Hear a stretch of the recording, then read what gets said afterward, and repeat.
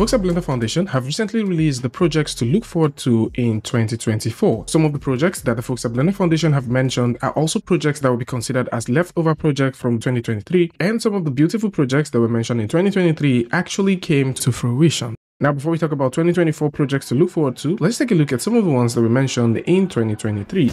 Now, in 2023, we did see that Vulkan and Metal were supposed to make a full appearance, as Vulkan is a cross-platform successor of OpenGL with many opportunities to improve performance and new features like ray tracing. The folks at Blender Foundation also mentioned that they will invest developer time to finish migration to the Vulkan graphics API in 2023. That doesn't seem to be the case. Although sometime in October of 2023, we did see an update to the Vulkan project, as this was the first time we got to see Vulkan in experimental, and the developers at Blender Foundation did mention that after finishing the migration to Vulkan, new development project can be started utilizing the newly available GPU features. Currently, Vulkan is in experimental, so for anyone who would like to take a look at this, or probably you like to read up and follow this up, then you can simply go ahead and check it out. And I kind of think that Vulkan might be making its way to 4.1 or 4.2, as most times when the folks at Blender Foundation makes an announcement of a feature in experimental, it mostly takes after 1 or 2 releases for us to get it as a full feature release.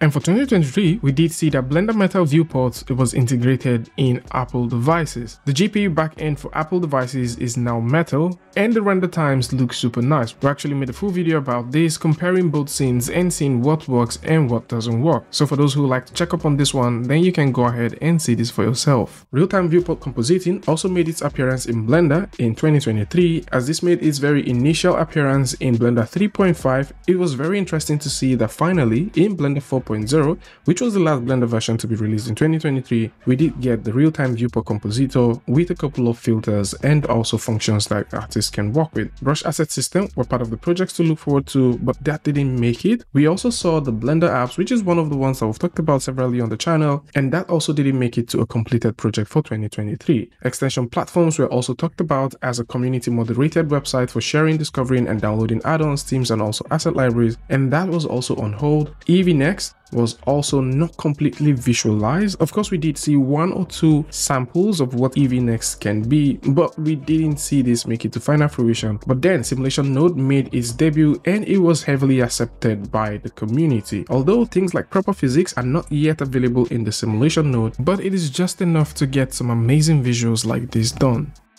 The Hydra render delegate and also some USD improvements we did see come over to Blender in 2023. Now for Blender 2024, extension platform seems to be something that they are really focused on creating, as this platform, like we mentioned earlier, will be a platform where artists and also developers will be able to share, download add-ons, themes, and also asset library. And they're looking at making this come to light as soon as possible. A GPU-based compositor might be something that I kind of think will finally make it, as they're looking at adding new features and unifying the behavior across CPU and GPU compositing. EEvEE Next is something everyone is being extremely excited about, and having this come over to a version of Blender in 2024 will definitely be a welcome development. The Grease Pencil 3.0 did see a little bit of a limelight sometime last year, as Grease Pencil is currently undergoing a full rewrite, aiming to lay a solid foundation for the next 10 years. And of course, this will lead to increased performance and memory usage, and also pave the way for new features to come over to Grease Pencil, and this also includes geometry nodes. Although, going by the timeline, Grease Pencil 3.0 was supposed to be released with Blender 4.0, but be that as it may, this wasn't included as part of the roadmap for 2023. Rather, this came in as a principal project to be expected for Blender 4.0 release. And to be fair, with the 4.0 release note, you would notice that for Sculpt, Paint, and Grease Pencil, the key maps are now updated. Other than that, there were no updates for Grease Pencil for 4.0 based off the timeline that was set earlier. So my guess is for 4.1 or 4.2, we might probably start seeing the initial implementation of Grease Pencil 3.0.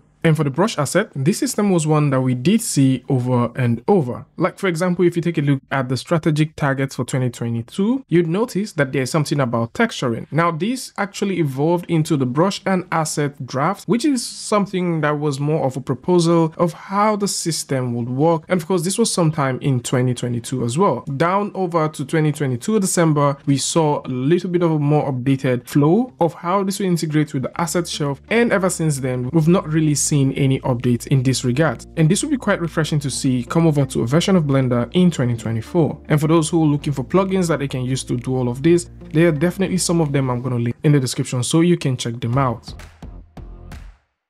And with all the above mentioned, the folks at Blender Foundation are also thinking about working on some other stuff within the second quarter of 2024. And these include pipeline and assets, sculpting and painting, physics and simulation, tablet input mapping, and GPU project.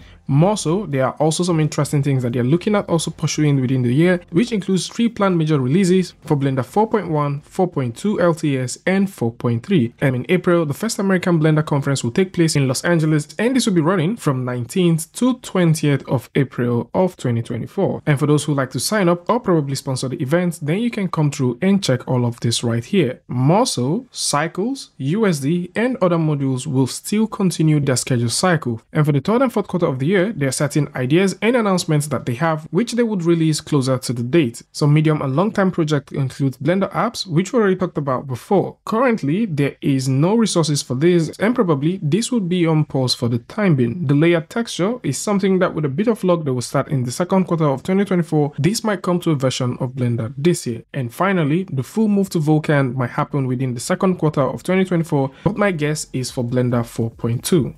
So this is it. Lots of things that the folks at Blender Foundation are looking at creating. I'm very happy about the fact that this year they're focusing on every other thing minus geometry node, as I believe for the past 2 years they have invested a lot of resources in geometry nodes, but I think right now is the time to start looking at other sections of Blender. For those who like to read up on all of this, and probably you'd like to check on with all of the projects that have been mentioned, then links to this is going to be in the description, so do well to check it out. Tell me what you guys think about this one in the comment section, and a huge shout out to the folks at Blender Foundation for making this possible. And until I see you guys in the next one, peace.